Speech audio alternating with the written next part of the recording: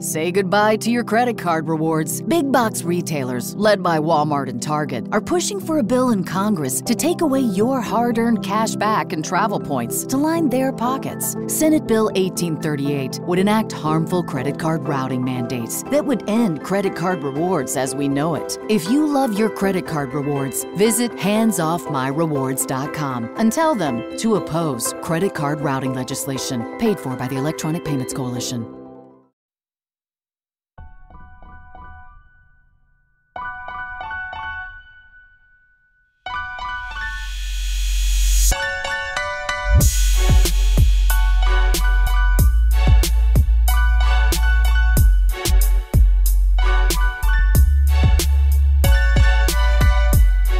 What's going on, guys? Welcome to another episode of Bro History. It is Henry Zamota and Danny Abdeljabbar, and we're also joined by our good friend, Joseph Solis-Mullen. What's up, brother? How are you? Hey, I'm great, Henry. It's great to talk to you both again. It's been a while. I think it's been a couple of months since you last been on the show. And what's interesting, I was looking at my notes from like the last time we spoke, or the first time we spoke, and can you believe it? It's from April 2021. Wow. So we've been talking for over 3 years at this point. Mm-hmm, yeah. Isn't that crazy? Who would have thought you'd still be showing flies. up? Yeah. You must like us. you must enjoy. And we like you. We enjoy. We love talking to you. So we are always grateful when you're generous with your time, and it's a time for excitement because we never had a chance to follow up with you and have a conversation. And honestly, today's show, we're going to talk about a bunch of things. I guess first to introduce Joe. Joe's a political scientist. He's a researcher, economist, really brilliant guy for those who haven't heard other episodes with him on. But today we're going to talk about the geopolitical situation, or whatever you want to call it, our quote-unquote 2024 forecast. And Joe just released a book called, I have it in my hand right here, called The Fake China Threat and Its Very Real Danger. And congratulations, man. This is awesome. Yeah, congrats. Thanks. Thanks to both of you. I really appreciate the Institute, all the great work they've been doing there. And there's going to be an expanded paperback version coming with several additional lectures that I've been traveling around giving at various universities that are going to be included. So the original publication was meant to be kept as slim as possible to keep the argument on point. But for those who thought, I wish you would have talked more about this, wish you would have talked more about that, the paperback that's going to be coming later this year from the Institute is going to be significantly expanded in several key ways. More on Chinese history, more on the history of Sino-American relations, more on the domestic dynamics driving the fake China threat narrative. So very exciting, very exciting. And the great thing is, and I'm not saying that we want less pages and words from you, but the book is about 80 pages or so? Mm-hmm. So I recently bought my, so a couple of years ago, wasn't recently, I bought my father-in-law the book Stalin's War. And Stalin's War is 860 something pages long. 10 times longer. And that book, and whenever I go to my in-laws' house, the book is basically used as like a paperweight, because it's the size of a phone book. And like the font is super big too in the book, so it looks like it just is the size of a the King James Bible. It just looks intimidating where you would never not want to read it. I like books that are to the point and you spare no word to make your case. And I guess it's worth really going over. Maybe just, you don't need to give us a full summary of the book, but and of course we've talked about it a bunch over the past 3 years, but maybe you can just outline what is the fake China threat. Sure. The fake China threat is the idea that China is somehow bent on or capable of dominating the world in an attempt at global hegemony similar to that enjoyed and attempted by the United States since the end of the Cold War, and particularly since the disintegration of the Soviet Union. I think the most telling way to summarize what the actual China threat constitutes in the mind of Washington planners and thinkers, people in the Pentagon, comes from Rex Tillerson, from Bob Woodward's book that he wrote on, well, one of the books that he wrote on the Trump years. Rex Tillerson was talking to Trump and he said, look, the real threat from China is that they threaten the total U.S. naval domination of the Pacific Ocean, right up to China's shores. And so that's the real thing that is under threat here. It's the ability of the U.S. Navy to go wherever they want, whenever they want, with no consequences, behaving in a manner that Americans and Washington would never put up with from anyone else. And so that is the actual China threat. That is why the military buildup and the posturing and the containment strategy is happening right now. So it's not, I repeat, not an actual threat to Americans, their prosperity, their well-being, their freedom. This is not going to be like Red Dawn 3 or something where the Chinese come pouring over the Canadian border or something like that. That's not what it is. And I give them all the myriad reasons why that isn't the case, and that even if the Chinese government, Beijing, secretly were plotting that, why it would just never happen. And it started much longer than that, and then Keith Knight, who's a great guy over there, he and several of the editorial team, we spent the whole of last summer cutting, condensing, sharpening the language, and just trying to get things pared down to as few words as possible while still maintaining all the essentials of each of the arguments that I go into. Everything from China's demographics to its existing military posture, to its neighbors, to its strategic situation, et cetera, et cetera. And because I'm aware that long form reading is just dying. It's not my preference. I love reading books. I wouldn't say the longer the better. I love all sorts of books. But just being realistic, feeling that it's very important for people to hear an alternate perspective. I don't even ask that people agree with my opinion, only that they consider that maybe, just maybe, this cottage industry of books that have cropped up that are trying to scare Americans into a new arms race and into doing something really crazy like fighting China in a conventional war right in its backyard is not necessary. It's not for our benefit. And I do devote some time to talking about the domestic drivers of this narrative, including the cottage industry of books that have popped up, showing their ties to the defense industry. I mean, these are not disinterested people who just show up and write these books. It's a huge pain in the butt and an inconvenience to write a book. I was not pleased to have to write this book, but it just seemed like the book wasn't going to come, even though all the material was just obviously there for anyone who cared to look and had the ability to write a book. It sounds like a real passion project. I wasn't. No, it was not. I this. griped about it constantly, but every day I read multiple papers every day. I read the Wall Street Journal and the Washington Post every day, and I suffer through a New York Times every once in a while. Oh, boy. Just every day, China doing this, China doing that. Isn't it dangerous and threatening what China's doing? Look how belligerent they are. They cut off one of our fighter jets. And it's like, wasn't that like right off the coast of China though? Like, they make it sound like it happened right off the coast of California, but of course it didn't.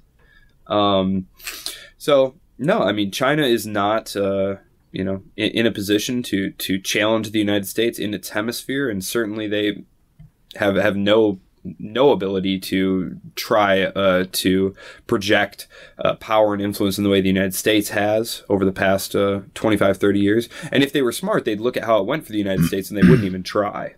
I mean, what better example of failure do you need than that? So, there was the book, and then, there's more lectures coming on that. The first two were on, they were fairly lengthy. I mean, they were about 10,000 words. So, something like 25 pages worth of material. One was on the like a full history of China, because I really had to skimp on that stuff, because even though it's very fascinating and perhaps informative, it's just not central to the argument about what's going on today. Right. Then I had one on the history of Sino-American relations, which is much more important, but I did have to kind of skim through things to really get at the nitty-gritty, the 3 communiques, the reason for opening to China, the reason for shifting away from, trying to incorporate China into the, existing order that Washington dominates back about 15 years ago.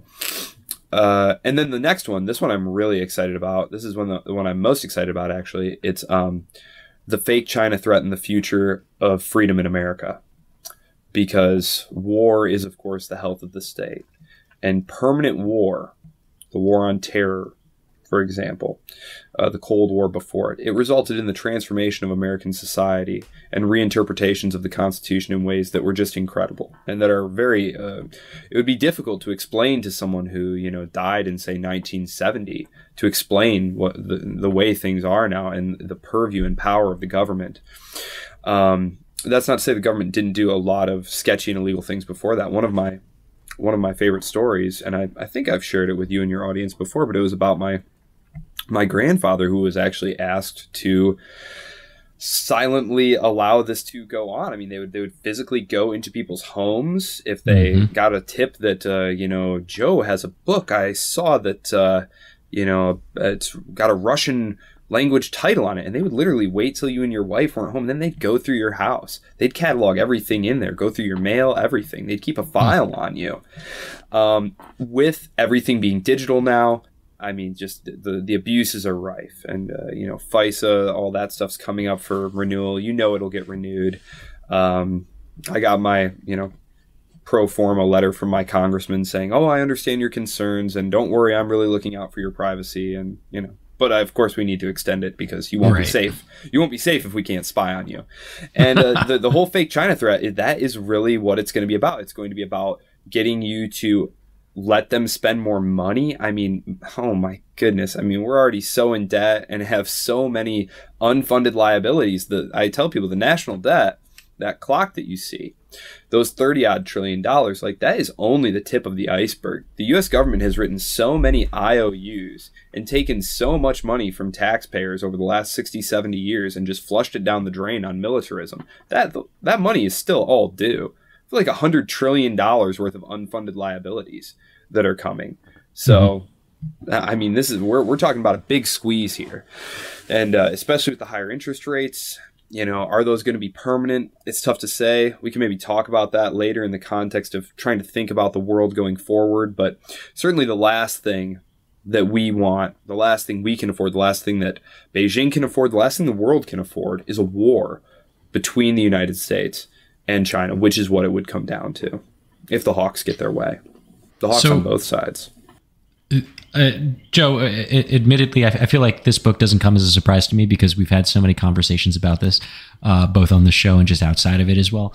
And, for me, it makes a whole lot of sense. But maybe we could break this down for like the normies or new listeners, folks that might have consumed the kind of content that you just kind of roll your eyes at, about dangerous China. Can we go through a few examples, especially the ones that you brought up in your book, of like arguments why China is a threat and like your ways to debunk them, kind of giving them a sneak preview of what's in the book there? Sure. So let's see, what order do I tackle these in the book? I guess it's not really relevant what order I go in. So I start with some problems in terms of Chinese power projection capabilities. If you simply look at a map, you can already start to see the problem. And if you pull up a topographical and political map, you can really start to see the problems. China is surrounded on all sides, and the terrain is very difficult, very unfriendly. They can't really, move north at all, because that's where Russia is. Mongolia, that area was once part of China. There's a reason that you don't hear, the Chinese government talk about needing to retake that particular piece of China to, reunify the country and stuff. It's because an independent Mongolia poses no security threat to China. And it would also, really disrupt their relations with the Russians. And they actually want to get along with their neighbors. They would just, like most major powers, like to get along on their own terms on certain critical issues. think Russia and Ukraine, for example, right? There was a certain amount of independence that they would tolerate and a certain course that they simply wouldn't tolerate. And so the same thing is going on there with, Taiwan, for example. And in terms of trying to project power out into the Pacific Ocean, I mean, there is a whole chain. There are multiple chains of islands that are preventing them from having easy outward access to the Pacific Ocean. And China doesn't even have a serious blue water naval capability. And if China's economy continues to slow down, which there's every reason to believe that it will as it matures, to say nothing of the possibility of, the financial problems of all the bad debt that is locked away, especially at the local government level, slowing Chinese growth even further as Washington tries to decouple, tries to prevent China's, continued growth. Investors are just getting scared off. Businesses are just getting scared off. It was always going to be a very tenuous situation if Washington decided that they wanted to rethink engagement, the Clintonian policy of real economic engagement, which was really an inherited policy, but they were the ones who really pushed for WTO membership and got that ball over the finish line there, handing it off to Bush II. But no, and in terms of China being the economic powerhouse that it has been, a lot of that was built on really low-hanging fruits, like one-off benefits of industrialization. They benefited from the incredible labor savings to be had, but they're losing out on a lot of that manufacturing to countries like Vietnam, to India. That's going to continue. You just go to Walmart if you're, I don't know, just pick something up. Like, it used to be everything was made in China that was in Walmart. Today you pick things up. You find all sorts of different things you wouldn't have thought before. It's interesting. It just happens. It's just wage differentials. I've seen a lot of made in Vietnam actually myself. Yes, and it's just a function of wage differentials. That's all it was. And so China's population is dying off at an incredible rate. Even if you believe the official numbers, which there are reasons not to believe them, even if you believe the official numbers, China is already no longer the most populous state on Earth. And this was a function, multiple causes, but part of it was the CCP's own policy of restricting the birth rate of the Han Chinese population. Yes, and now Xi Jinping tried to reverse it and say, well, now that we're all getting rich and happy and industrialized and urbanized, why don't you go ahead and have more kids? They don't want to. They don't want to, though, because once you leave rural farming, subsistence type lifestyle, children cease to be an economic asset and they become an economic burden. Raising a child is expensive. In China is no different. Housing is very expensive, et cetera, et cetera. So, I mean, China has all sorts of internal problems. It's a very large country. They have lots of ethnic minorities that they need to keep down. There are lots of elites all in different parts of the country that the CCP needs to keep down, different, economic entities in Shanghai, et cetera, that they need to keep focused on suppressing and controlling. So the CCP is very busy internally. Far too busy to really cause serious problems for the United States, even if they were keen on doing that. Now, where Beijing is serious is about eventual reunification between Taiwan and the mainland.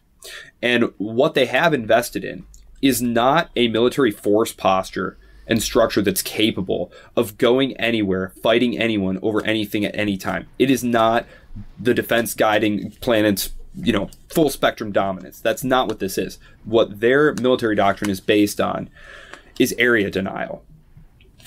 They want to be able, if it really comes down to it, to have the standoff capability to keep the United States away from its shores. And they have that now. The southern coast, the southeast coast of China there, just ringed with missiles. Tons of missiles. And they're cheap. A lot cheaper than an aircraft carrier, let me tell you. That's for damn sure. And there's just no question. There's no question. I mean, you read military experts on this stuff. Even the most gung-ho optimistic institutes now say that, well, we could win, but it'd probably cost us, half the air power that we have in the Pacific, maybe a couple aircraft carriers. I mean, we're talking about losing 20, 30,000, Americans. Right. in a conflict like this. And frankly, the more honest ones say, no, we would lose. We would lose. Because we couldn't even get close. We couldn't even get close enough to do anything unless you were just betting that Beijing would not let loose some of these, carrier-destroying missiles and sink one of them. And God forbid they did, because American public opinion would freak out. And I just look at the Cuban Missile Crisis, and how was that resolved? Well, Khrushchev was convinced behind the scenes to back down. And it was a quid pro quo that the U.S. would later remove its missiles, its Jupiter missiles, from Turkey. Right. But Kennedy told Khrushchev, actually it was Bobby told him, Kennedy told Bobby to tell him. But Bobby told the ambassador, listen, you tell anybody publicly that we're going to remove missiles for you somewhere else, deal's off, because it's an election year and we'll get crushed. Mm-hmm. I just think, and that move by Khrushchev, that led to him getting cooed out. That's what got Khrushchev removed from power. And I look at our own political leadership. I look at, Xi Jinping. Is someone really going to back down in a situation like that? I mean, it seems obvious that it's the end for you if you do. And so I think the critical thing is never to allow it to reach that point. And, I definitely understand, Taipei and the Taiwanese not wanting to get swallowed up by the mainland, seeing what happened to Hong Kong, etc. This is just the policy that was decided on effectively, functionally 50 years ago. As soon as it was acknowledged that Beijing is the government of China and that Taiwan is part of China and that we're going to grant China, most favored nation status, give them WTO status, transfer all this vital, very important military technology to China, like this was always where it was going to end up. And so, I understand the Taiwanese government spends money lobbying, the U.S. think tank industry, the arms industry, U.S. Congress people. I understand that it's a good investment for them to try and get the United States to stick around, but it's just not in our interest. And if push comes to shove, I hate to think what's going to happen. So there is a real threat to Taiwan, but Taiwan, last time I checked, is not part of the United States. And the people who try and say, well, U.S. credibility is on the line. U.S. credibility seems to be on the line all the time. Right. It was everywhere, on the line everywhere all the time. And, we've lost every single war since World War II, and it hasn't seemed to hurt us any. I mean, I'd be okay with it hurting us some. I mean, the idea that we just need to keep adding commitments and never scale them back, even if we made the commitment 60 years ago and it, no longer serves U.S. interests and it's no longer something we can carry out, it just seems to me logical that we need to stand up and say no to this stuff.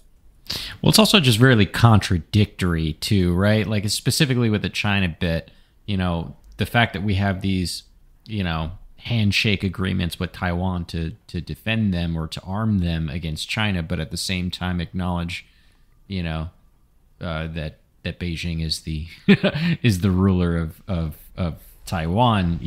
It feels like the in the beginning of World War One when everyone had all these kind of contradictory alliance systems set up that one match goes off and we'll see where all the chips land, I think World War I is exactly the right example. The think tank world in Washington, they love to use Hitler. Everybody's Hitler. Mm-hmm. But that's not the right analogy. The right analogy here is World War I. And just to make clear to people who are listening, because I know you guys have done some great World War I stuff, like I just want to emphasize the assassination of Franz Ferdinand, the heir to the throne, the Archduke, like that was a totally peripheral, irrelevant assassination. Like political figures, leadership had been getting assassinated by terrorists in Europe for decades. Yeah. For decades. Yeah. And it was the choices being made on the basis of calculations of strategic interests and alliance. Like that was a war of choice. That was a war of choice. And they put themselves in a situation where that choice just kind of became automatic. Everyone following the logic of all the things that had happened before. Right. And the thing that's really scary is the British, for example, because the British were seeking a pretext to get into the war.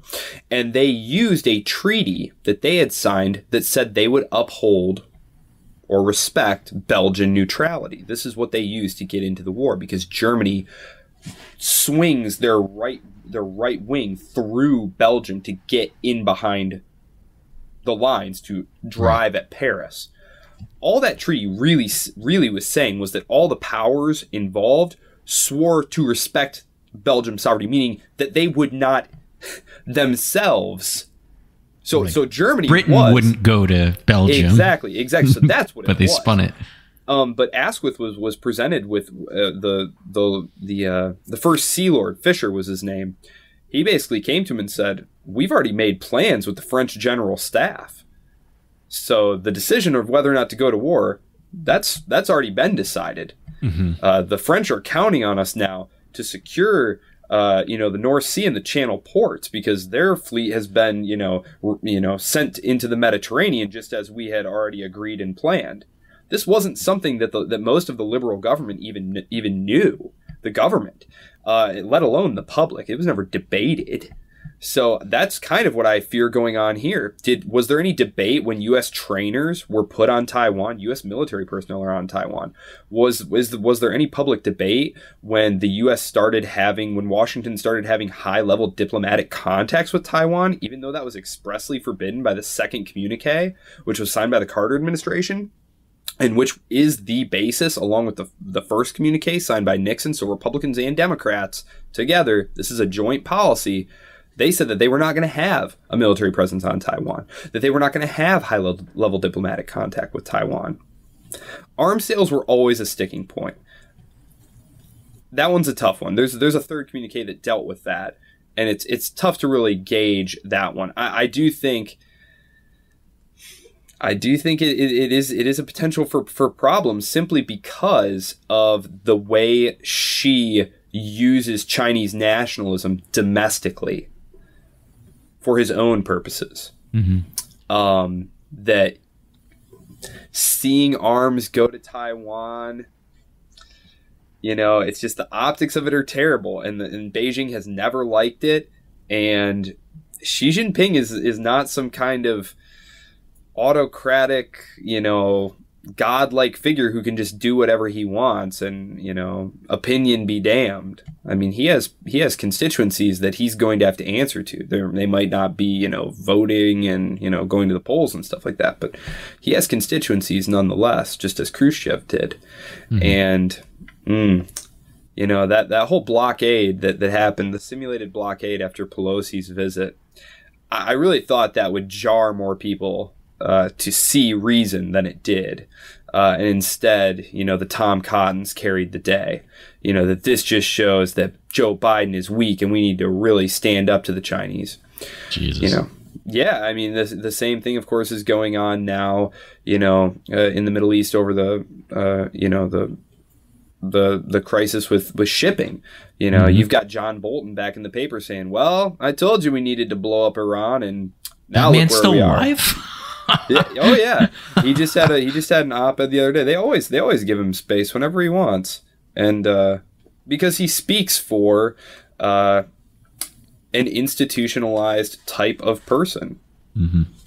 Who's bought and paid for by the arms industries, who only thinks in terms of power and domination and not in terms of cooperation, who sees every international interaction in terms of, strictly winners, strictly losers. Anything good that happens to anyone else comes at our expense. And as myself, being a small L liberal, I just, that kind of thinking is completely foreign to me. So, yeah, I'm sorry for veering off there. You know how that happens sometimes. Exactly where I wanted it to go, if anything. Yeah, the John Bolton, the turd that won't flush. That's quite right. So, in terms of with Chinese history, the thing I always try to bring up is that Chinese unification, this big badass China that's super scary, this unified government is the exception to it, but not really the rule in Chinese history. For most of its long history, or for long parts of its long history, it was different states often warring with each other. Even as late as the early 20th century, China was ran by warlords before the state unified. So this unified state is really the exception, not the rule. Say goodbye to your credit card rewards. Big box retailers, led by Walmart and Target, are pushing for a bill in Congress to take away your hard-earned cash back and travel points to line their pockets. Senate Bill 1838 would enact harmful credit card routing mandates that would end credit card rewards as we know it. If you love your credit card rewards, visit handsoffmyrewards.com and tell them to oppose credit card routing legislation paid for by the Electronic Payments Coalition. From the terrifying power of tornadoes to sizzling summer temperatures, AccuWeather Daily brings you the top trending weather-related story of the day, every day of the week. You can learn a lot in just a few minutes. Stories that will impact you, such as how a particular hurricane may affect your area, or will that impending snow event bring more than just a winter wonderland? Occasionally, there are weather-related stories from the lighter side, like how a recent storm trapped tourists inside Agatha Christie's house, a setup perfect for a plot of one of her novels. And if there's a spectacular meteor shower or eclipse coming your way, we'll let you know if the sky in your area will be clear to check out the celestial display. You see, AccuWeather Daily is more than just weather. It's AccuWeather. Listen and subscribe to AccuWeather Daily wherever you get your podcasts. That's AccuWeather Daily, wherever you get your podcasts. Certainly, there have been, Chinese history goes so far back. I actually teach a course on it, and I don't even try to run through all of the dynasties because there are so many. There's something like 70 different dynasties depending on how you count. And even some of the major ones, you had, dynasties coexisting at the same time, ruling different parts of China, dominated by different types of ethnic groups. And so when I talk about, the Chinese state, I'm usually thinking specifically about the Han Chinese. The Han Chinese. That's the heart and soul of Chinese civilization. It's also what Chinese they want culture. You to think. Yes, Yeah. And I mean, it's certainly not been true that they were always in charge or that it was always unified in that way. Certainly not. Some of the most successful dynasties actually were not ethnically Han Chinese at all. China doesn't reach, quote unquote China. I think Lucien Pai, who was a sinologist and political scientist, I think he died, 20 years ago, something like that. But he was writing back in the 50s, 60s, 70s. He had said it's more useful to think of China as a civilization rather than a state because its territorial dimensions have changed. The names of the dynasties and the ethnic makeup of its ruling class has changed. But the continuity is in its bureaucratic form, in its state system, in its language. And the Qing, for example, the final dynasty prior to the revolution in the early 20th century, which kicks off the round of warlordism that Henry was just mentioning, which ultimately culminates. Well, I guess I shouldn't say culminates because the Civil War never ends. I guess I'll get back to that in just a second. But essentially what you had was a series of foreign dynasties, everything from the Mongol Yuan, who descend following the breakup of, it was part of the great Mongol Empire of the 13th century, part of which dominated Russia, the Golden Horde. The Mongols running wild everywhere, sacking Baghdad and, ending the Islamic Golden Age there. But yeah, they adopt Chinese characteristics. There's always a fusion. It's not entirely one-to-one. They just adopt everything that's ethnically Han Chinese and are totally Sinified. But the bureaucracy, the imperial bureaucracy, is what kept that running. And the Qing, which they were Manchus, which they were actually the descendants and vassals of. Which dynasty was that now? One of the Songs, I believe it was.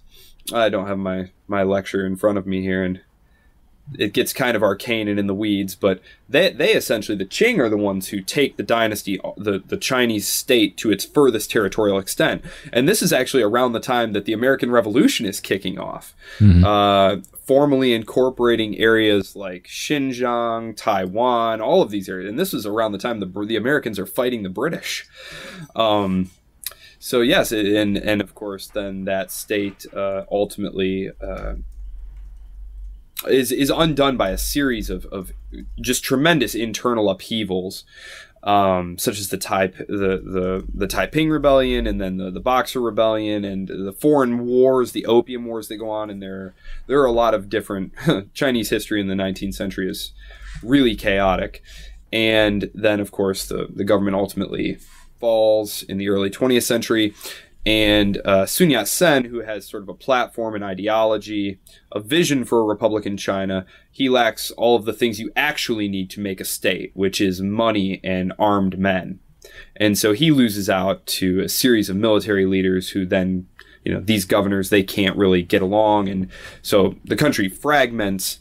Ultimately, Chiang Kai-shek is able to assert control of most of it by the late 1920s in partnership with the communists, although he ultimately stabs them in the back and murders a bunch of them to try and get them out of the way. But that doesn't really work, and then they make a unified front against the Japanese, who invade Manchuria and start trying to gobble up China, et cetera, et cetera. Mao and the communists wind up winning the war against the Republicans. There's been great books about that. And if anyone, one time when I was on the show, I don't remember if this is the last time I was on this before this, but we talked about favorite historians. Barb Tuchman, who I had mentioned, she has a great book called Stilwell in China. And it's a great book on this period. And, she's got a great way of doing narrative history. She kind of illustrates many of the ways in which Chiang Kai-shek fails to consolidate power effectively, a lot of it due to corruption, inefficiency, just not wanting to actually decentralize and share power. And they retreat to Taiwan, to Formosa. And actually, it's kind of interesting. This is exactly what happened 5-6 centuries ago. You had this civil war, and you had the remnants of the prior dynasty chased all the way off the mainland. They hold up on Formosa, and then were eventually killed, laid siege to and killed. And so it's just funny how history kind of repeats itself there. That's pretty much where we're at once again. So, but I guess when your history is a couple thousand years old, there's bound to be a few similarities. Yeah, a few echoes. Yeah, for sure. Oh, well, in this case, 500-600 years ago, Taiwan, or Formosa for that matter, wasn't producing vitally important chips for us. So let's hope that they don't lay siege and kill everybody, because I need my sweet technology. Well, Joe, let me ask you something. We've been told by U.S. planners that. And I provide all the evidence and documentation in the book, all my sources. The book is scrupulously sourced and cited, so you can go check the stuff out for yourself. But you have more than one U.S. defense policy and defense decision maker, multiple ones of them, saying flat out, if a blockade or invasion happened and we thought there was a chance of these chips falling into the hands of Beijing, we would blow up those facilities. Oh my God! So we would blow them up ourselves? That the U.S. government would blow them up sooner than they would Copenhagen them. Oh wait, blow up what facilities? The chip making TSMC facilities. Oh, the chip facilities. Oh, that would be some. Yeah. That would be some wild shit. Something that. So they're trying to build domestic production facilities here in the United States, so that when they eventually do that, if they do it, you can still have your smartphone. Well. What do you think is the likelihood? And I'll give my 2 cents. I think I hate forecasting and I hate making predictions, because you can be wrong and then everyone could throw it in your face. Even if you're right about things, people don't remember when you're right. People remember when you make mistakes. So I hate making sweeping forecasts, but for the sake of entertainment, I think we're going to be doing. Let's make some sweeping forecasts. sweeping forecasts. So I don't think that China is going to invade Taiwan, at least in the foreseeable future, I would be really surprised. But the way I've been thinking about it is that, at least my perception is that the big consequence in Taiwan is going to be the business environment in terms of a lot of, because Taiwan and China are trading partners. Taiwan is, China is Taiwan's greatest trading partner, if I'm correct. If not the biggest trading partner, then you would know better than I would. But there's a lot of business interest between Chinese companies and Taiwanese companies. I know there's Taiwanese companies that have like conglomerates in China. What I feel what will happen is that the U.S. may even put pressure on Taiwanese business to essentially choose like what they want to do. Like, do you want to continue doing business with the CCP or with Chinese companies, or having, holdings in China or international, this warm, cozy relationship with them, or do you want to potentially lose out on U.S. benefits? So that's where I think that's going to be kind of the immediate impact of the current level of tension. Wondering what you thought of that. Yes, I do think that there's a lot to be said for that. They are Taiwan's biggest trading partner. Geographically, it makes a lot of sense. But I think trading partners, they're not throwing spears at each other from across the ocean. You know what I mean? Like, they're able to have civil business relationships. Like, why go to war? Yes, and I think it's I think you're right in terms of the desire to be patient. They've been patient for many years. Of course, an amphibious invasion to retake the island, especially with the possibility of the United States intervening, was perhaps something that made that less desirable an outcome. But I always point to Hong Kong. Hong Kong was held by the British until the late 1990s. And really at any point prior to that, 30, 40 years prior to that, the People's Liberation Army could have just rolled in there and steamrolled whatever British presence there was. They didn't, because they wanted to preserve the economic benefits of the arrangement that existed. And they wanted Hong Kong to be able to more or less function similarly going forward. Now, we can debate why that didn't happen, but in the case of Taiwan, again, the benefits to keeping the relationship the way it is are enormous. Messing with it would be very dangerous and very risky for everyone involved. And so I don't think anyone really wants to. And if you look at public polling data, and I just wrote an article on Taiwan's upcoming election a couple weeks ago over at the Institute. I write a weekly piece over there. I've had to slow down recently with classes starting and doing lectures and stuff, but it was about the Taiwanese presidential election and how this is, look, even the DPP, the quote unquote pro-independence party or anti-unification party, however you want to describe them, even their leading figures are not looking to court conflict. And they couldn't be more clear about that. I mean, they've been very clear about not wanting to be reunified, but they've also been clear that they in no way want conflict. And maybe those two things are probably maybe irreconcilably opposed to one another over the long term. But by all means, just kick the can down the road further. I mean, there's no harm in things continuing the way that they are. And certainly from the CCP's perspective, from the leadership perspective, a failed invasion, that would, I'm not saying that Beijing, the governmental apparatus, the security bureaucracy, the military would give up or something like that. But any sorts of serious setbacks or failures would probably mean the end of Xi Jinping. And there's been a lot of movement in the ranks, the upper levels of the PLA and the PLA Navy brass over the last year. And there's a lot of speculation. A lot of it's very opaque. It's hard to get a good read on what's going on in terms of why he's putting the people where they are, so that they can be more loyal. A lot of talk of anti-corruption. Certainly there's been some very hawkish people put in charge there, but it's hard to see long term. I talked about the United States' financial situation.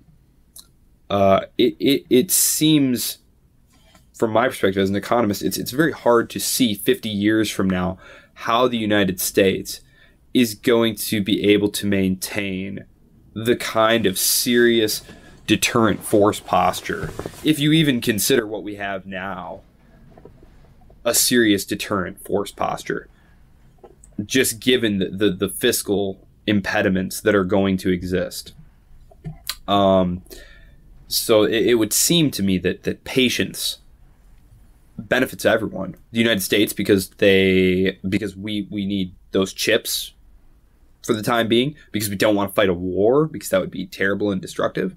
Taiwan, because they are autonomous at this point. They have a great economic relationship with both the mainland and the rest of the world, and they don't all want to die in a fiery inferno, which is, what will happen if there is an actual shooting war there. They will be right smack in the middle of it. And then Beijing. I mean, you're getting all the benefits right now. You have the ability in an actual national emergency. I don't even know what that would look like, but if you decided for some reason we just need to have total control of the waters surrounding us right now for some reason, it's not as though the U.S. could intervene, and it's not as though Taiwan has the ability to cause any serious trouble for them. So it seems to me like we should be encouraging everyone to accept the status quo, to maintain the status quo, to do as little as possible to disrupt the status quo as it's possible to do. Don't know where it'll go down the road, but I know that right now, any attempt to resolve it would be terrible for everyone involved. And so no attempt should be made to move it at all. And the maintenance of the status quo will take statesmanship, which is something the United States seriously lacks, because the last 30 years of unipolarity have seriously dulled the United States' what ability they had to conduct relations diplomatically without resorting to military posturing or militarization or direct intervention. So it's going to be a challenge. But yeah, we're definitely out of practice on the diplomatic front, I think. It's like the saying, if you have a hammer, everything looks like a nail. Well, we've had the biggest hammer in the world, for 50 years or something like that, right? Probably more. And just, we've been hammering the shit out of all the nails, and that's the only way that we know how to fix things. It solves so little. Yeah. It solves so little. And yet, if you pick up foreign affairs or you pick up the corporate press, you would think that it had been a miracle worker. You'd think that we'd had nothing but raging successes our entire lives. Mm-hmm. No, failures all the time.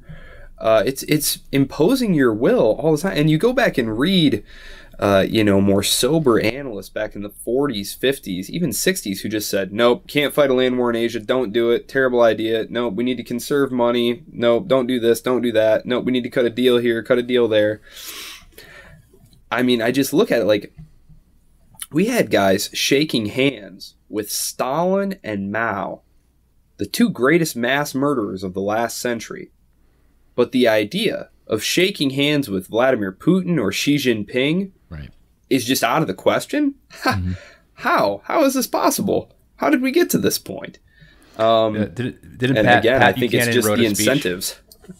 Yeah, Pat Buchanan wrote one of Nixon's speeches, praising Mao, and that it made him sick to his stomach. It's like, Pat, write me something about Mao being a great guy. Right? Yeah, yeah. It's just the cost of doing business. I mean, look at the United States now. Look how little diplomatic power and leverage the United States has at this point. They can't even get people to agree to help them do something like pressure a government to stop, to prevent ships passing in and out of, a choke point. To keep the cost of oil down or something, which I mean, that's like the bare minimum that you would expect someone of apparently enormous global clout to be able to do. And yet they aren't able to. Not only are they not able to prevent that government from doing what they're doing, they're not able to get anyone other than one other tiny little irrelevant country who is basically owned by the United States to even go along with it in anything other than a symbolic sort of, oh yeah, we agree with Washington. Are you going to help? No, of course not. Of course we're not going to help. Right. You know what I mean? Like this is the end result. It was a bankrupt policy. When you say one small irrelevant country, do you mean Germany? Bahrain. Bahrain. Yeah. Which basically they only go along with it for, the fact that, well, gosh, going all the way back to, 2002, when George W. Bush decided that they were going to be a major non-NATO ally. They got that great status. And I just did this huge data collection study. I'm working on this very large project about U.S. aid and its relationship to human rights performance and political freedom and the likelihood of a coup and things of that nature. Bahrain just started getting money shoveled at them. Just shoveled it. Not that they really needed it, but the U.S. started giving them all this, be our friend scholarship money, and it's the home of the fleet there. And I mean, there's really no question. I mean, Iran's right across the Gulf. They have territorial disputes. I mean, it's just no question. They're in the U.S.'s pocket.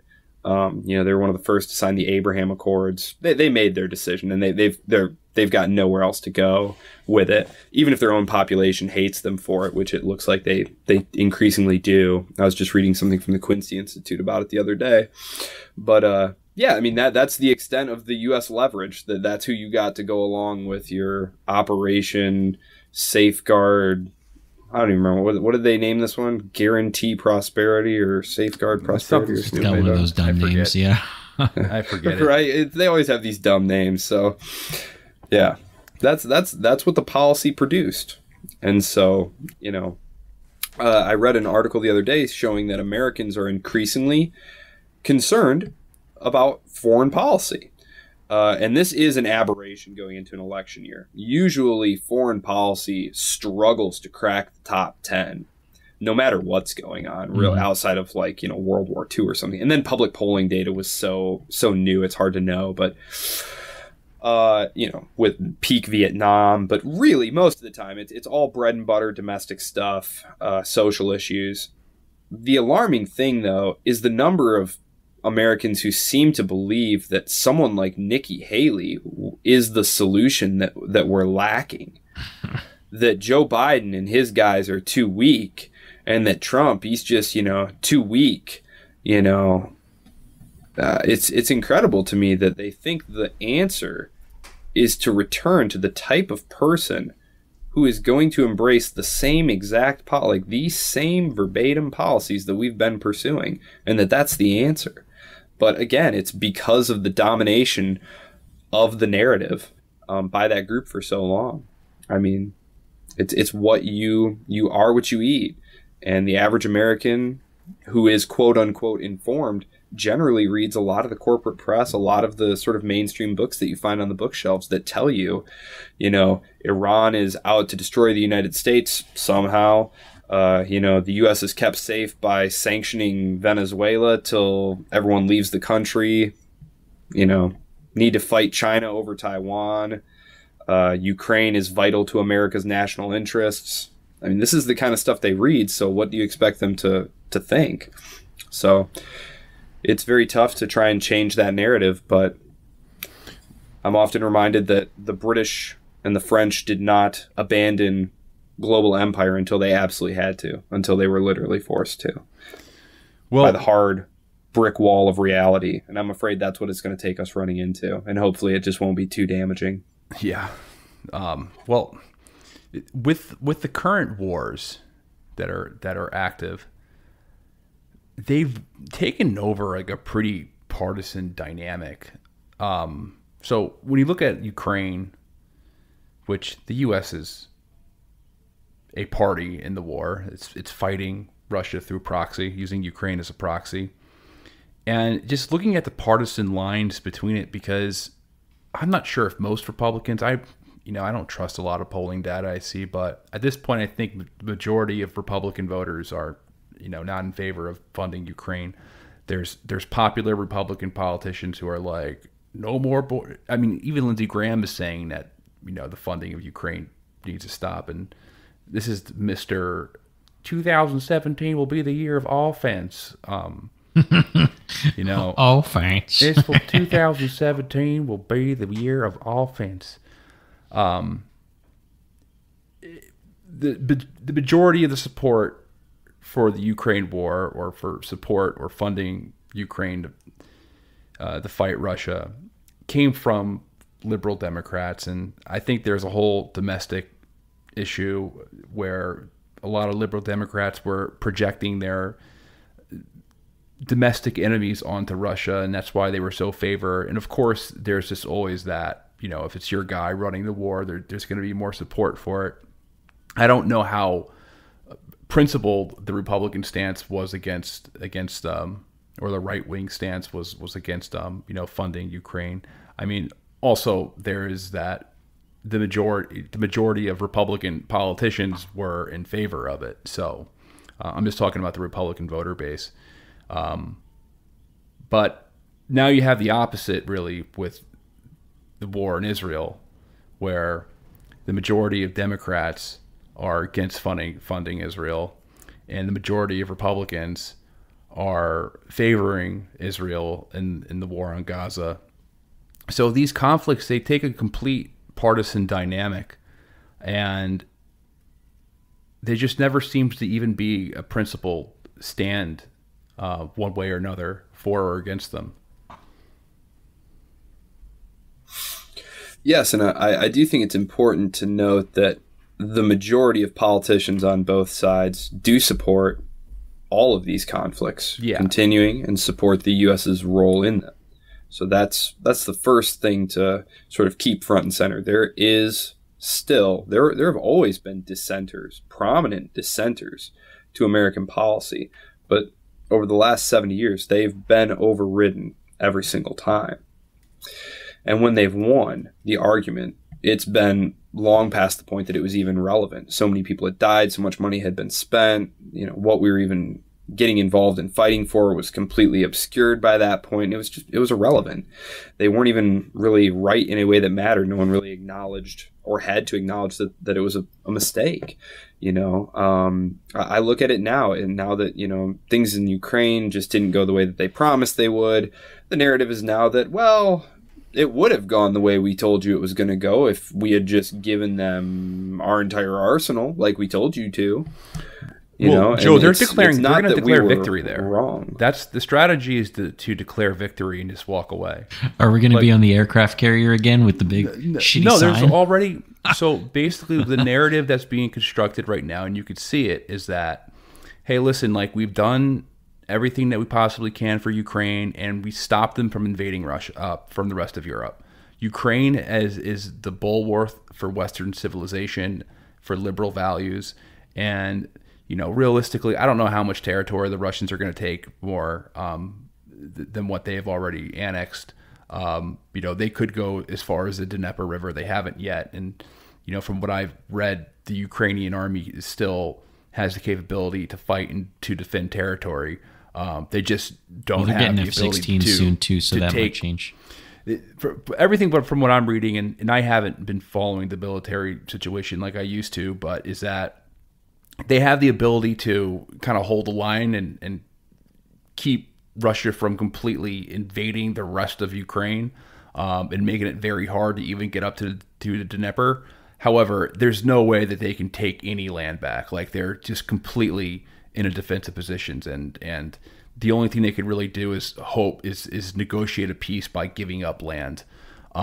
So let's just say if Russia remains with their remaining annexed territories, or the territory that they already have, and they sue for some sort of peace where Ukraine promises not to join NATO, or they make considerable cuts to their military spending or whatever. I don't know what a peace would look like. The U.S. would just say, well, we won this war, obviously, because we prevented the Russians from crossing into Poland and then crossing into Germany and then crossing into the rest of Europe and making some Orthodox Christian dictatorship with Putin at the head, or however they'd want to spend it, some Soviet Union 2.0 type thing. That's going to be the narrative, and they're going to say it was successful. This was successful, and everyone is going to try to save face. Yes, it is surprising that it is surprising that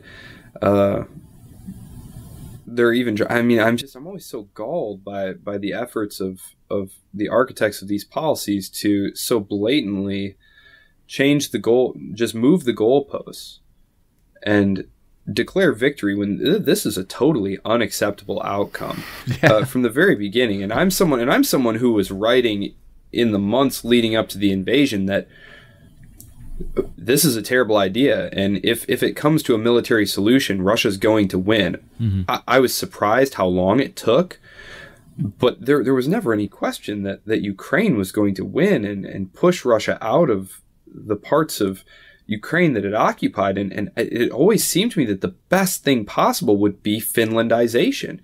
And for those of you who are not aware, for those listeners who are not aware, like, this was Finland taking on neutral status during the Cold War and allowing the Soviets a port in Finland, which was essentially the situation that already existed in Ukraine, which was it would be a neutral state with Russia having a very prominent naval facility there.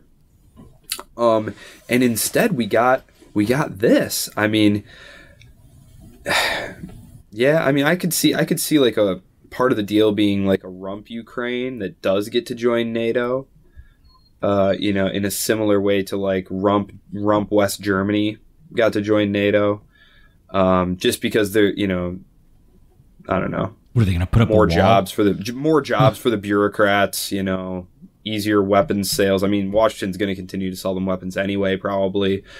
I don't know. I'm sure that will be part of whatever negotiation happens. I'm still waiting to hear exactly what Washington's planning, because we keep hearing things behind the scenes that, well, Washington's encouraging them to negotiate, but then you look at what Zelensky's saying, and he's saying, no, I'll never negotiate.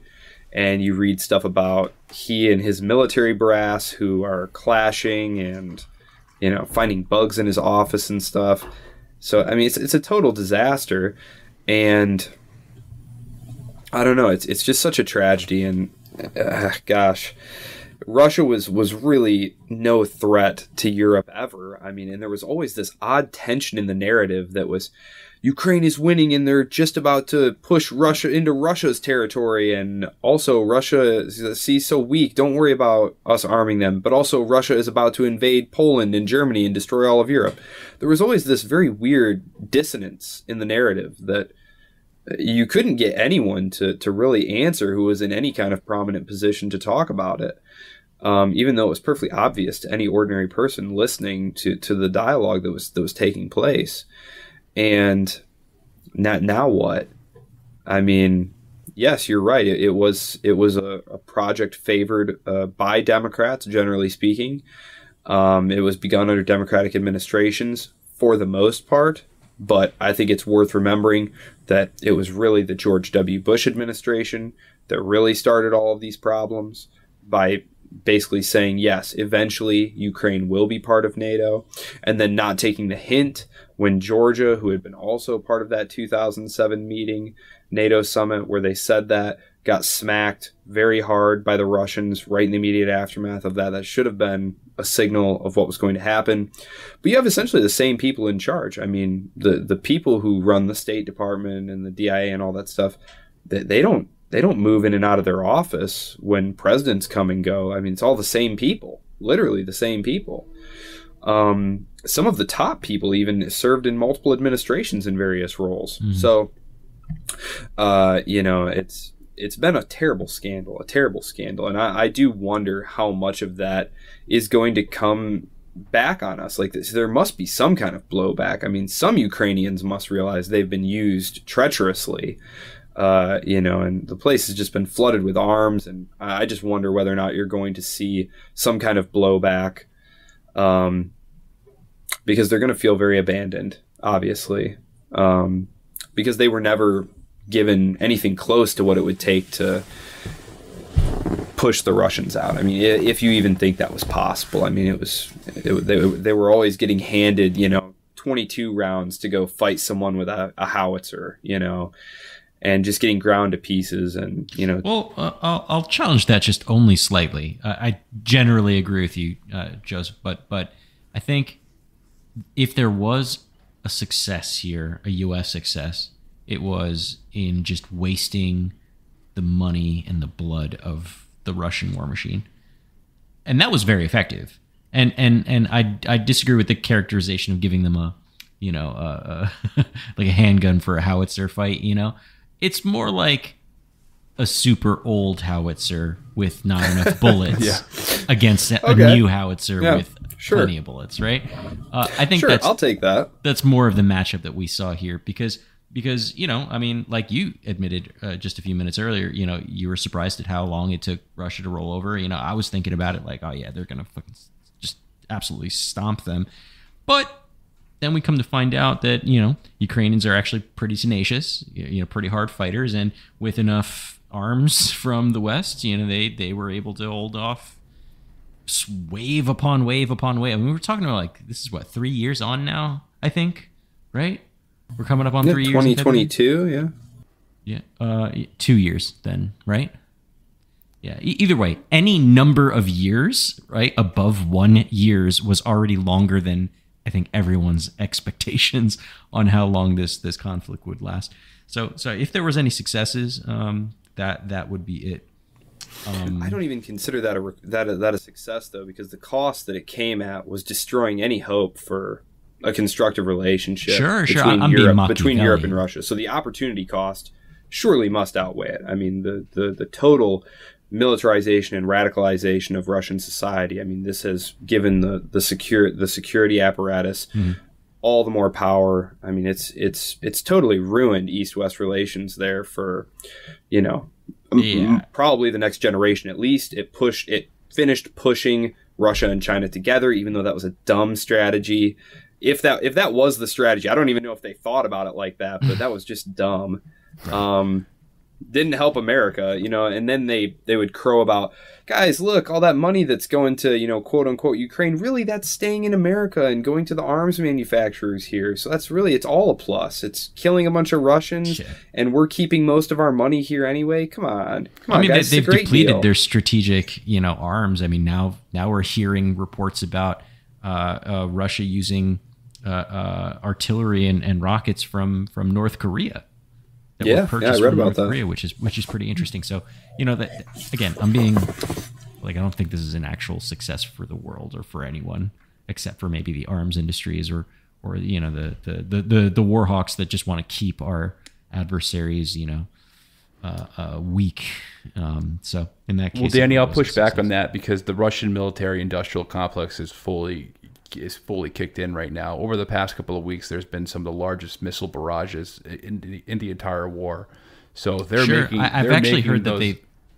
You go ahead. Sorry. No, they're producing weapons and ammunition at an extremely fast rate still. And of course, they're going to be buying stuff from North Korea because why not? They're buying stuff from Iran, but I mean, they're stockpiling whatever they can get. As much as they get. I mean, they're still trying to wrap up a war right now. As it relates to the largest barrages, I've actually heard that they've been stockpiling those barrages. So like basically being very careful and calculated about when they use their artillery and when they use their cruise missiles and their ballistic missiles on purpose so that they can do large barrages like these. So I don't necessarily think that that's indicative of a ramp up of production. And a lot of the other things that I've read about, like, just electronics, their capability to like get chips. We were talking about chips earlier. Chips to like, control of the missiles themselves. Like they're having some trouble. They're not in a good spot right now. Their production might be ramping up out of necessity, right? But their stockpiles are depleted. Even their their Cold War stockpiles are depleted, and now they're going so far as to outsource a lot of their munitions, specifically Iran. And now here's about North Korea. Here's the problem, I think, with this conversation, and I think this conversation is actually kind of mimicked in the mainstream press, because all you hear is about the munitions and how many tanks have lost, how many armored vehicles were destroyed, how many missiles, each side has left. No one talks about how many people died. Right. They're just equipment too. So all these Ukrainian guys, because let's just be honest, man, we don't really know the number of Ukrainian soldiers who died. We don't really know the number of Russian soldiers who died. All the numbers that are coming out are just completely unverifiable and untrustworthy from both sides. The Russians and I'll listen to some Russian commentators or some commentators who are either very sympathetic to the Russians, or they're just, they hate American foreign policy, and they'll act as propagandists to subvert it, or to hurt it in the press. Will say things like, the Ukrainians have lost 500,000 soldiers or dead. I don't think that's true. I think that number is insane, because we're talking about World War II level casualties, and if you actually look at the battlefront, there's not that much line. There's not. This isn't Operation Barbarossa or something. You know what I mean? Like, this isn't. We're talking about a couple hundred miles. We're not talking about hundreds and hundreds of miles of fighting. And if they lost 500,000 dead, then you would have to expect there'd be over 1 million people with life-altering wounds, and there'd be no way that you'd be able to get away with that without the stories of just hospital outflow in countries like Poland or other kind of Baltic countries who have to take in and kind of deal with the stress of Ukrainian wounded. You're not seeing that too much, which makes me believe that those super high casualty numbers are complete bullshit. But then you also hear super high casualty numbers on the Russians. Like, oh, well, the Russians lost 500,000 soldiers. I don't buy that either. Like, I think I don't want to make a casualty prediction, but I just think these large figures are overblown. However, I think they're both still terrible. Like, we're talking about hundreds of thousands of casualties on both sides at the very least.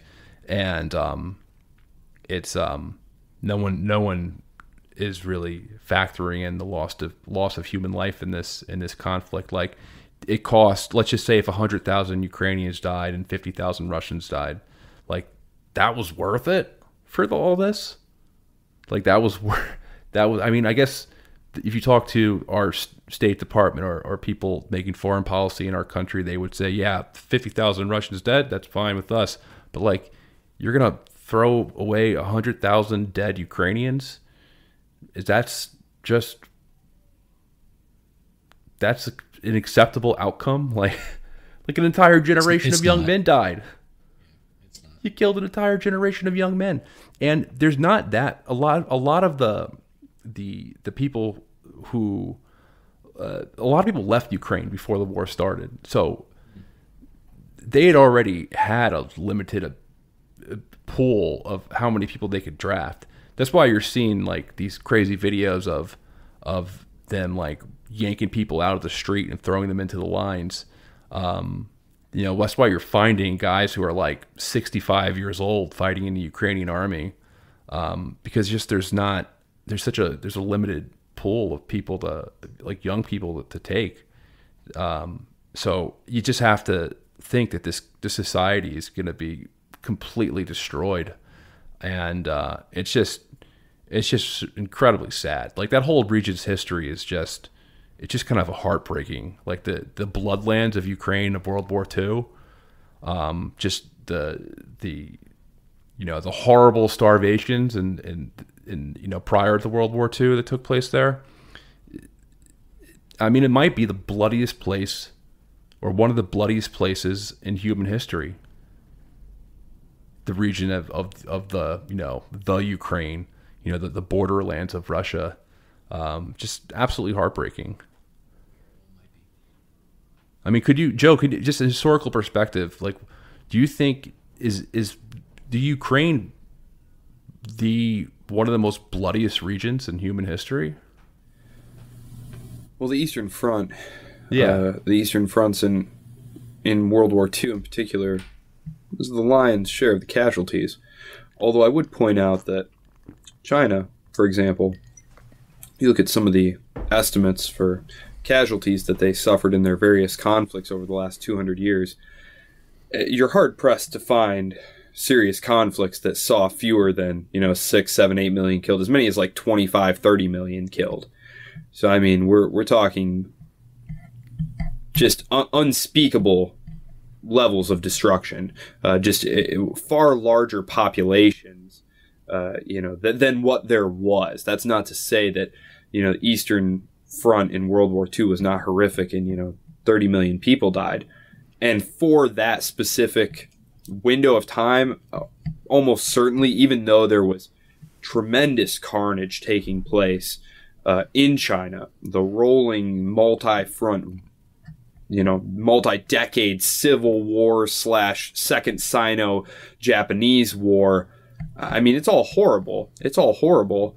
One of the things that you just mentioned, though, and I'm sorry to jump subject slightly here, and if you want to come back to this, I'm totally happy with that, was the idea of what was this for? And the whole reason that had been given for the war was to protect, a liberal, democratic Ukraine, to be part of, integrated, liberal, democratic Europe, right? The European project. War does not make for liberal societies. Neutrality did not make Finland into what Ukraine is now and is going to be in the future, right? Ukraine is no one's definition of a liberal democratic society today. It was already not great prior to the conflict in terms of if you compared them to, Central African Republic or something, yes, Ukraine doing great. But if you compared them to like Germany or someplace like that, not great, right? It feels really good to be productive, but a lot of the time it's easier said than done, especially when you need to make time to learn about productivity so you can actually, be productive. But you can start your morning off right and be ready to get stuff done in just a few minutes with the Inc. Productivity Tip of the Day podcast. You'll hear advice on everything from how to build confidence to how to get the best night's sleep. New episodes drop every weekday, and each one is 5 minutes or less, so you only have to listen a little to get a lot more out of your weekdays. Listen and subscribe to Inc. Productivity Tip of the Day wherever you get your podcasts. That's Inc. Productivity Tip of the Day wherever you get your podcasts. Serial killers, strange disappearances, unexplained mysteries, terrible disasters. I'm Nate Hale, and in my show, The Conspirators, I'm here to tell you all the stories from history your teacher never told you about. Hear the real story behind the Bermuda Triangle, or about the history of people drinking blood to stay young, or about the serial killer operating in Nazi-occupied Paris, or what dark secret lurked within the walls of a Scottish castle. In my show, The Conspirators, I take you on a journey through some of the darkest corners of history, where you'll hear about the folklore, myths, and misconceptions behind some of the darkest events that ever happened. Listen to The Conspirators on Apple, Stitcher, Spotify, or wherever you get your podcasts. And remember, sometimes the truth really is stranger than fiction.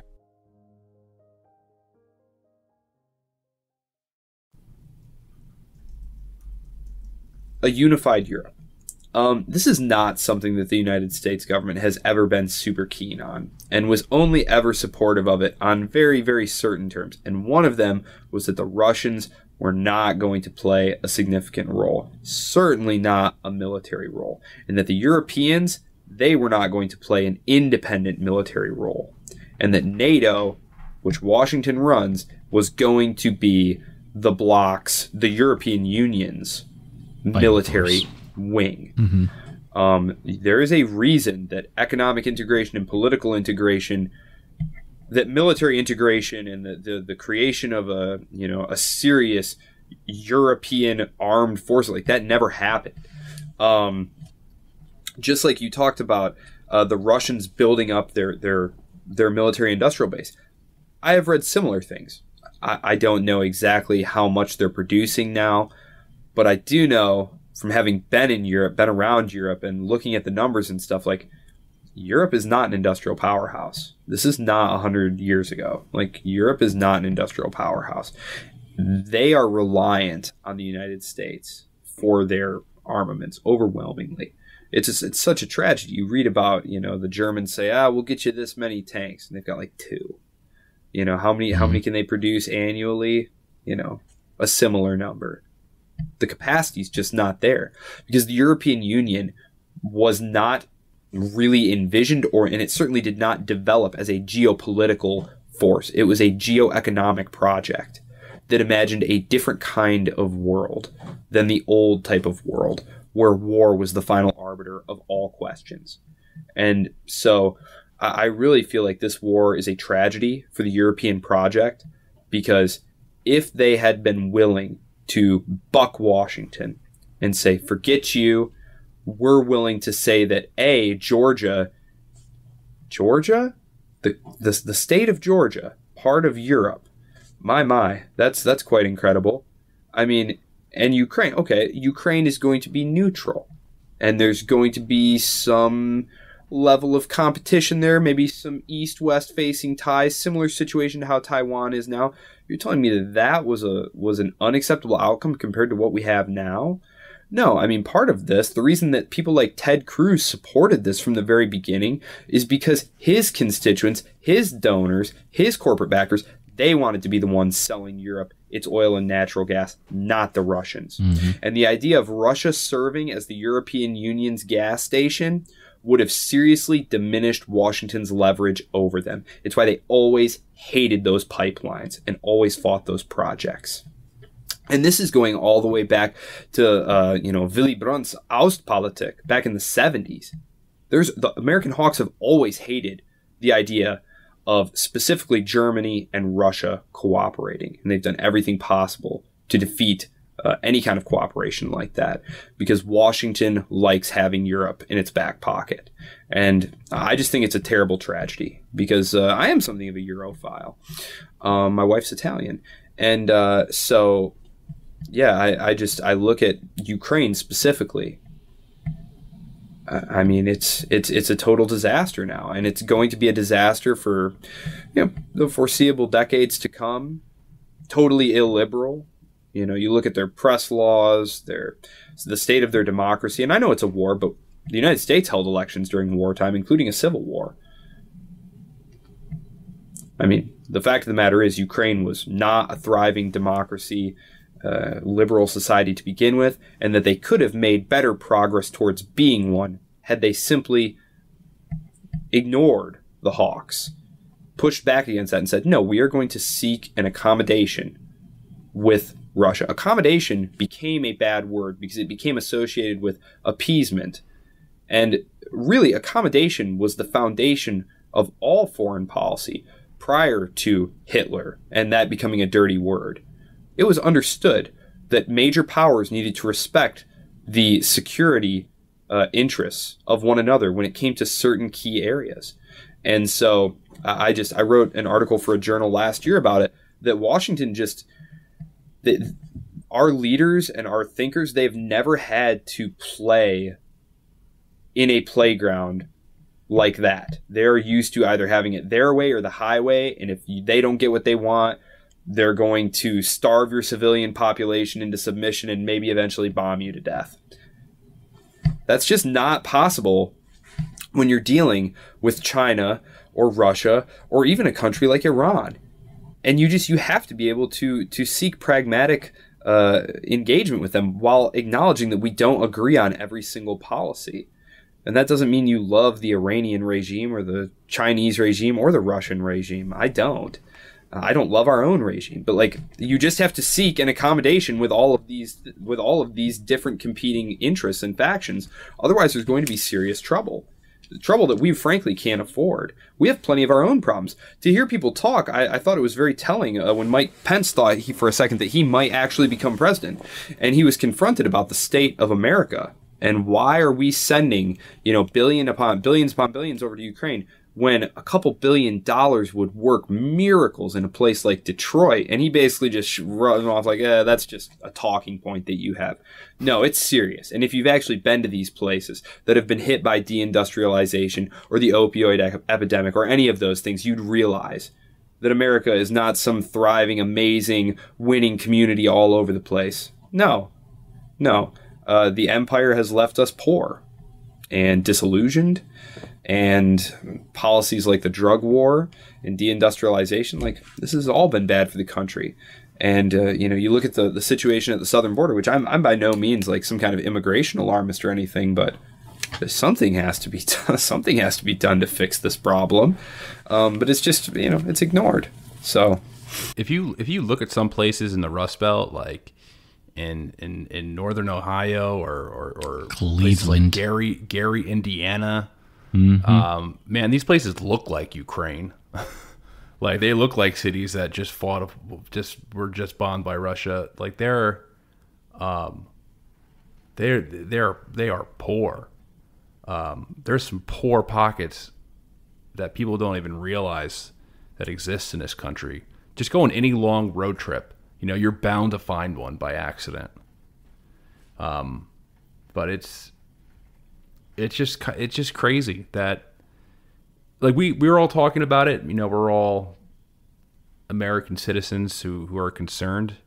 But just the incentives to go along with these crazy foreign policy escapades are so strong once you get into a position of power.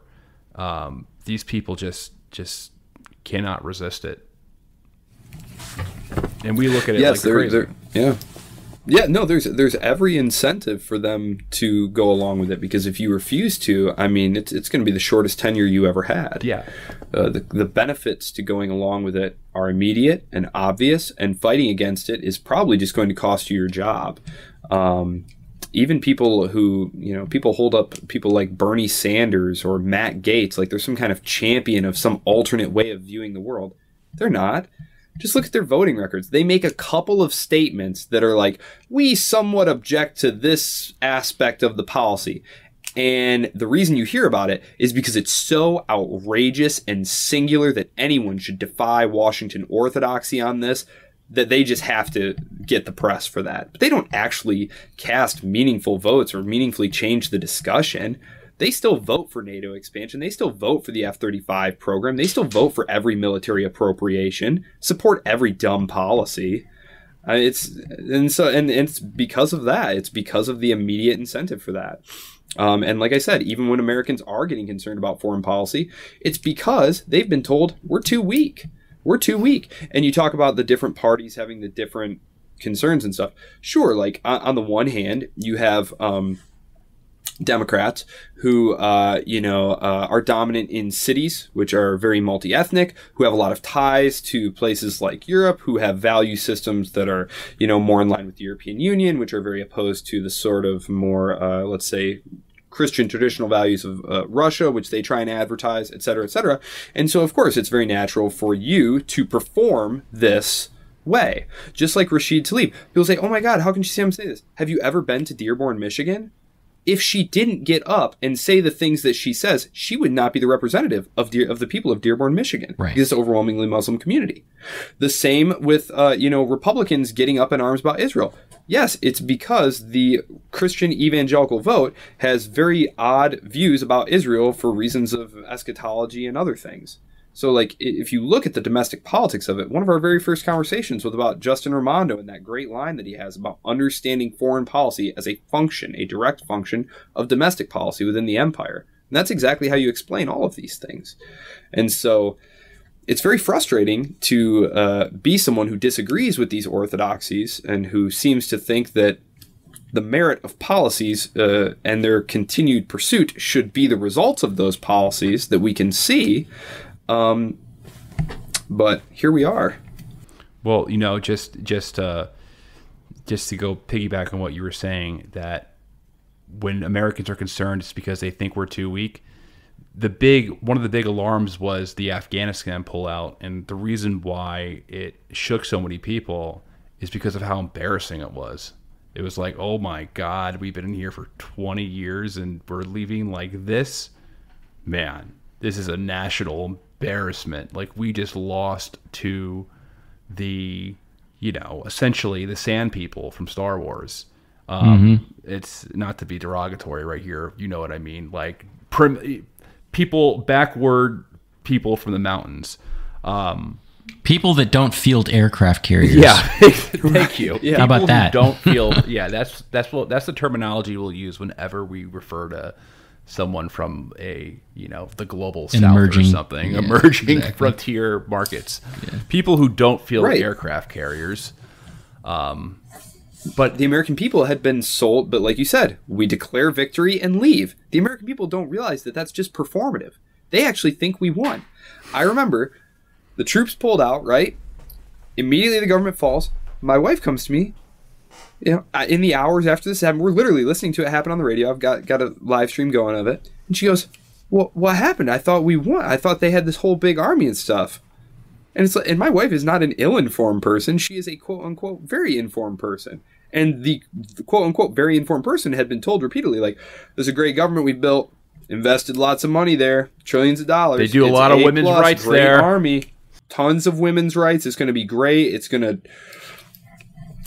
And they got rid of the corruption, and they're going to deal with the drugs, and we built this great army, and it's all just going to be totally fine and dandy. And, darn it, the Kabul government didn't even have the decency to hold out for, 18 months or something like the South Vietnamese did, so that Washington didn't immediately look bad. Because it really baffled the American people, it really broke through the looking glass for a minute. At least in Vietnam, Kissinger was able to buy enough time when the U.S. puppet government that they abandoned did fall, they were able to say, well, this, that, and six other things, nothing we could do about it. You guys wanted us to come home, No, this was, declare victory and leave. And, it's difficult because even the wars that they say that we won and did a great job on, like, when you really put them under the microscope, that none of that narrative holds up. The Bosnia conflicts and whatnot, which that's been in the news lately. It's baffling. And, we've talked about this before. Like, the reason that I care so passionately about this stuff is, apart from any moral questions and whatnot, is I have 5 kids. They're going to inherit all of this. Like, this country, this world, this is their inheritance. And Abraham Lincoln had this great quote about, will all the armies of Europe and Asia, could they step the Atlantic and Pacific and strike us down at a blow? Never. Never. As a nation of free men, we will live forever or die by suicide. And we're literally just dying by suicide. And it's just, it's the most obvious. Option, yeah. Is the most obvious thing to watch. And we just keep doing it over and over until what is there going to be left, Well, so I have an interesting thing that I think I can tie together a lot of the topics that we've talked about today. I think this would be a fun way to discussion to wrap this up. So this is going to touch on China. This is going to touch on our prospectus for hot spots in 2024 and beyond. And this is also going to touch a little bit on that last comment that you just made, death by suicide. Are you familiar with a U.S. military initiative called the Replicator Initiative? Okay. No. All right. So let me tell you guys about this. This is a U.S. Department of Defense effort to enhance our capabilities to respond to China's military advancements, in particular their ship-killing missiles and their growing naval capacity. And what this Replicator initiative, it's reminiscent of Star Trek's Replicator. If you're a Star Trek fan, if you watched it, it's the thing that creates stuff, yes. Right? This is magic fucking tool. It just makes anything Trekkie. More, right? TNG. So the Replicator initiative aims to deploy thousands of autonomous systems across a bunch of different domains, air, sea, and land. Get this, within the next 18 to 24 months, and the article that I'm referencing here was written in August of this year. So we're talking about the end of 2024. We should have thousands of autonomous AI-driven death machines that are ready to kill China, or at least be a bulwark to China. So let's talk about that for a minute. Seems like, in my opinion, we're basically creating Skynet to fight China. I mean, for those who are not watching, because this isn't going to be on YouTube, Joseph Solis-Mullen right now is just speechless, and he's just shaking his head right now. He's a no. This is a thing, by the way. If you want, I'll send you the direct from the Department of Defense article on this. Yeah, go ahead and send it to me. I had heard talk of deploying autonomous weapons, drones and stuff, and using drone cloud attacks to attack land-based Chinese missile forces. This was going back, gosh, I don't know, a couple of years ago. But no, I missed the memo that they were actually it's pursuing it. It's within 18 to 24 months, and I'm looking at this is from August of 23. So we're looking at and that's just crazy. I mean, the idea of we don't even understand these systems yet, and we're just gonna and of course we're gonna weaponize them immediately, and this public information. So Beijing is and you just wind up with this dumb arms race of this technology that, oh man. I mean, I think the use of a couple of years ago when we started talking about this, the use of swarm drone technology was all right, yeah, cool, that makes sense, right? Of course you're gonna, that's cheap. They're in this replicator, initiative. We're just basically make a bunch of cheap, effective weapons, do what the terrorists do, basically, right? And just we have giant production capability, right? We can outmake tiny, less sub $500 munitions that are just basically drones with bombs on them, right? We can do that for days, for decades, right? We can outperform everyone in that. But the idea when we were thinking about it a few years ago was always some human being is going to be back there with an Xbox controller piloting one of these things, now it seems that with the advent of artificial intelligence, in the consumer market, right? Because you can only imagine what's happening on the military capability, that they're just gonna have these swarms controlled by artificial intelligence, and they're some of them are going to be bombs, and some of them are going to be surveillance, and some of them are going to be a little bit of both, and we want to turn over that kill or don't kill responsibility to computer programming. Are these going to be like NPCs in a video game or something that are hostile in real life? Presumably. Oh, that's fun. Presumably. So, all right. Well, scary shit. It's a good arms race. Who can make a more hostile NPC to kill each other? Mm-hmm. I think we have more autism though, so I think we'll make better ones, right? I mean, in our country, or at least diagnose more. I can tell you that much. The thing is it's just going to turn into an arms race, right? This isn't what's going to buy security. This isn't going to be deterrence. That's not how this works. That's not how any of this ever works. I really just have to put my eggs in the American people, push back on this stuff, or we go bankrupt or something like that, because I definitely do not want us going down this road. It'll be interesting to see how far down this road we get, because now we're talking about technology that, as you said, is very cheap. It's very cheap. This is not a super carrier that costs $14 billion. That's billion with a B. Right. Yeah, we could probably make 14 billion of these little tiny drones. You know what I mean? Right, exactly. And oh man. Yeah. So, yeah. Well, that's there's that. I guess. I really don't have anything to add on that other than that I am categorically opposed to stupid ideas like that. Mm-hmm. I remember there was a group that was trying to get nations to sign on to a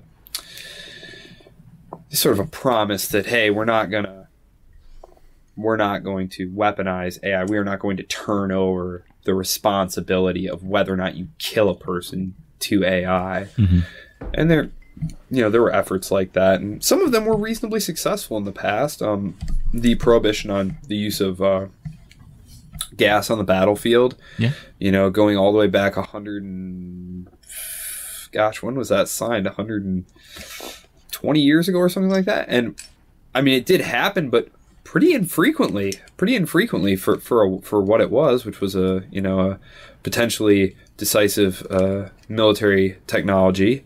So it's not like with some level of public revulsion and we don't have weapons in space, leadership. Presumably, Do what? We don't have weapons in space. Presumably, we don't have weapons. That's one that's held up pretty much since. Yeah, we and we started. don't want that either, right? Like Right. That's another one. We don't want any of this stuff. I mean, what we'd like is to reach a modus vivendi where we can all stop doing this stuff, because really, realistically, when you look at, for example, China and the United States, the populations are graying very fast, and actually the resources are going to need to shift not towards more bombs and ways to fight each other, but with how to care for older people who are living longer, who are needing more care because they're suffering from diseases that don't afflict young people, but people are living longer, and so that's one of the 100 reasons why the cost of care has increased so much.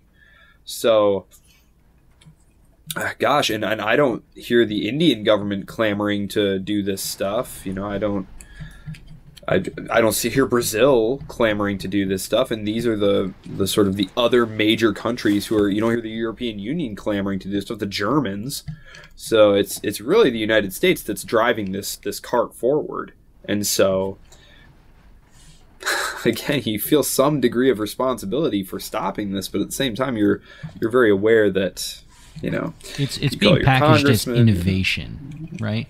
Of course, we're innovating, right? We're innovating innovation, the battlefield to save lives. We're innovating. We have to be ahead. We have to be years ahead of everyone, including our adversaries, our friends, our enemies, our frenemies.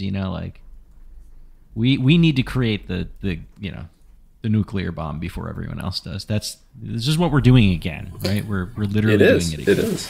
It is, and that will not cow anyone. It will just encourage them to work hard to create an equal deterrent, just as the Soviets did, just as the Chinese did, just as the North Koreans did, just as the Iranians would do if they ever thought it was necessary. I swear, if the next major world war is started by ChatGPT, Jesus Christ. Yeah, well, some of the craziest things. I remember having this conversation with you, Joe. I think we were talking about just like the efforts and the innovation when it comes to figuring out ways to kill people is pretty amazing. Just going back from the beginning of time to now, we went from, having a spear as like this revolutionary tool to, a bow being a revolutionary tool to now having ballistic missiles that go into space and then use gravity to fall on you at such a speed. And now self-autonomous drones that I'm not sure how this works, but I'm sure there's some type of learning that they do, right? Based off like battlefield they teach themselves how to kill you. Yeah. And they figure out themselves what is a target and what isn't. And I'm sure there's different levels of hostility they could put them on, or maybe we can do an episode on that in the future. Yeah, I'm interested, and you guys should do a treatment of that. That would be interesting. Sounds like it would be in our wheelhouse. Next week we actually already recorded it, but we're doing an episode on the assassination of Yitzhak Rabin, talking about just how it impacted Israeli politics, but that's something that we can definitely put in our pipeline. All right, so we are at an hour and 40 minutes in. So this is always amazing when we have these long discussions. We're going to wrap this one up, everyone. So it's 11 p.m. Thank you so much for listening to another episode of Bro History. If you enjoyed the show, make sure that you rate and review the podcast. It is the #1 way to support our show. You can also join our Slack channel. Danny, anything else you'd like to add? Nope. Joe, before we conclude, do you want to plug anything? Well, there's the book. Keep an eye on the Libertarian Institute. I do work there, so it is, I guess, in some ways self-serving for me to tell you to keep an eye on them, but they're always doing great work. The news desk is great. There's weekly commentary. They're really starting to put out a good amount of books. I have another one in the works about the origins of the migrant crisis and U.S. foreign policy.